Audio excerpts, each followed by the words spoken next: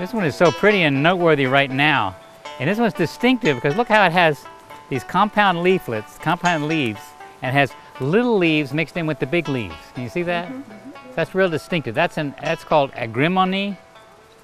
And it's used, not used so much medicinally, sometimes used sort of as an astringent, just a general astringent tonic. You know, it's not a plant I use a lot, but it's just so pretty right here. We just had to point it out. Makes little cockleburrs that'll stick to you later on in the year.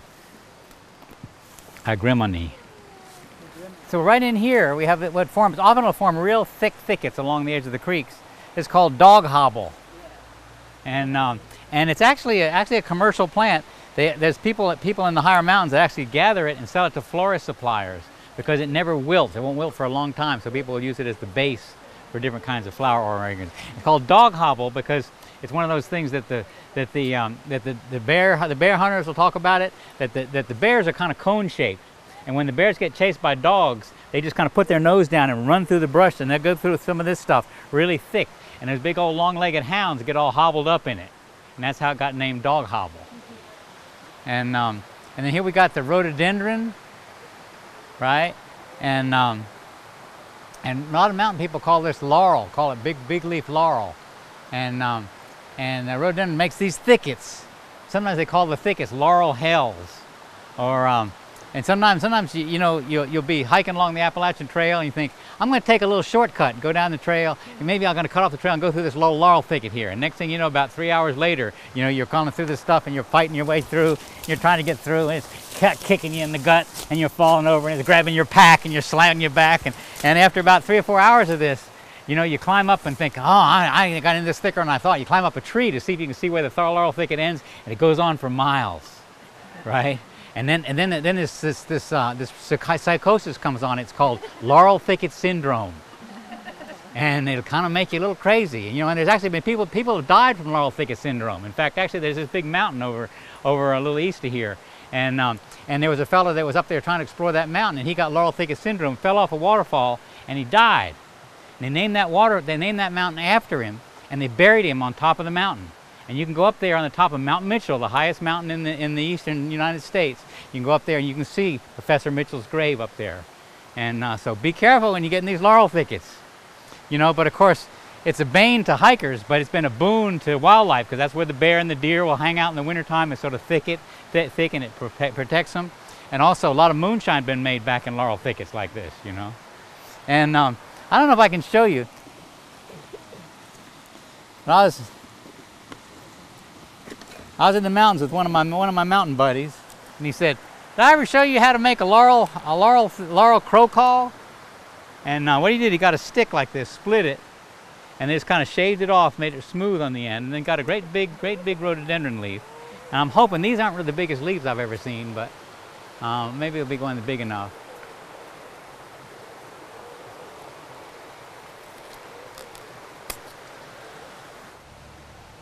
Old Appalachian tradition, how to make a traditional crow call out of a laurel thicket, out of a laurel.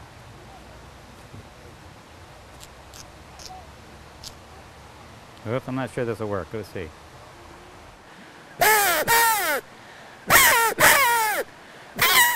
One time I was in a laurel thicket and I just wanted to try to make one. I made one and all of a sudden I hear, woof, woof, woof, woof, woof, woof. I look and there's a crow, and it came in and it was backpedaling when it saw me. It was backpedaling and it flew off. And I blew it. Hey guys, right. And no, go for it. And I blew it just a couple of times, and that crow came back even after it saw me. And it's amazing to me that because crows are pretty wary, they don't usually come back, and they came back because he just was still curious about that call. So anyhow, while you get lost in the laurel thicket, before you get in the laurel thicket, sit down and make your crow call. Maybe you can call in a crow. All right. Oh, I guess while we're here, we ought to just look.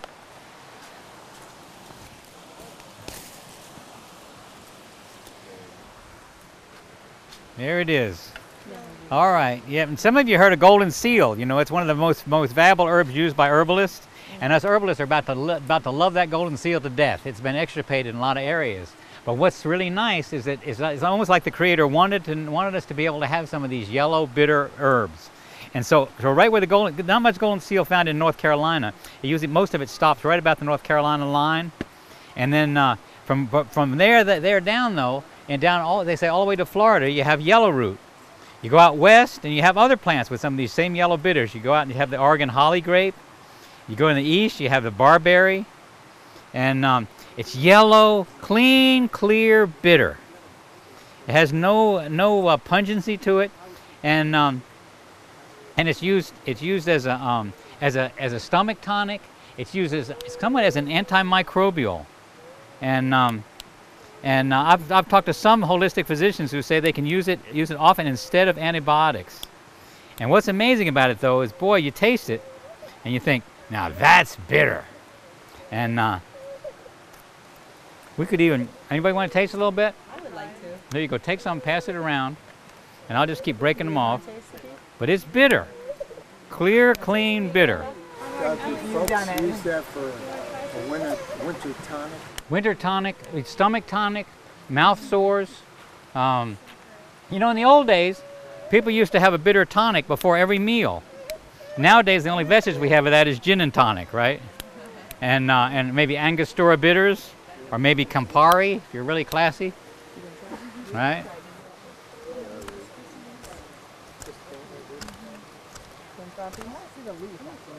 Yeah, I'll let you see the leaf. Here's study that leaf. And this is one plant that you can tell, even if in the wintertime when the leaves are gone, you just break a little piece of the stem and look and see if look for that yellow color. So you can't mistake it for anything else. If it's yellow like that, that's what it is. Well, if it's yellow like that and it looks like that. Okay. You guys see this? There's a lot in your water. So pass that around and see who else got a basket. Want to hold it? See. Okay. Yeah, pass those around so people can have some. You want us to keep it? Yeah, sure. Let's keep it. Does the entire stem have the same? Yeah, but the root has the concentrate.